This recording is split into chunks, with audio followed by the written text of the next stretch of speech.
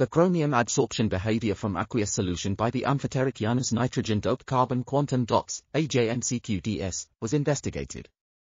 The pseudo-first-order and the second-order adsorption kinetics models were employed to analyze the experimental data. The second-order adsorption kinetics model presented a better correlation to the experimental data, suggesting a chemisorptions process. The values obtained in the pseudo-first order are still suitable for describing the kinetics of CR6 sorption. These values elucidate the surface processes involving chemisorption and physisorption in the adsorption of CR6 by AJNCQDS. The R2 of the Boyd model gave a better fit to the adsorption data of AJNCQDS, 0.98, which means the surface processes involving external CR6 adsorption by AJNCQDS.